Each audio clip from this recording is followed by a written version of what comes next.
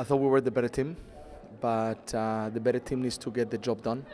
And credit to them, they found a goal in a moment that they were trying to survive, and that gave them spirit. They gave them confidence, and then from that point on, it became difficult for us to be able to find the goal that we needed to tie the match at least. But overall, this you can only be the better team on the team. You need to get the goals. You need to make sure that you do the job to win the game.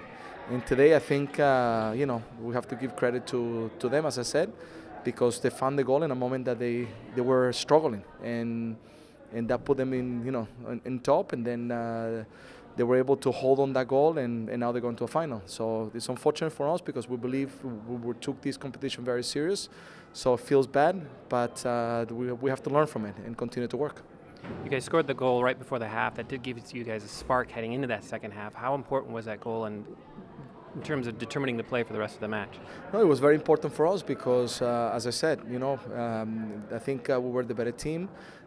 We didn't allow them to create too many opportunities, and then we were able to, to make sure that we controlled the match. We just needed to be a little bit better going forward, and then we found at the right moment the goal, coming back to the locker room. So I think we carried that momentum into the second half. I thought we were very good in many moments. A little bit unlucky, in parts of the game. At the end of the match, I think a little bit unlucky. That goal, that ball just turns a little bit to one way and goes in. But I don't believe in that. I believe that we can, manage our situation, and we could have done a little bit better.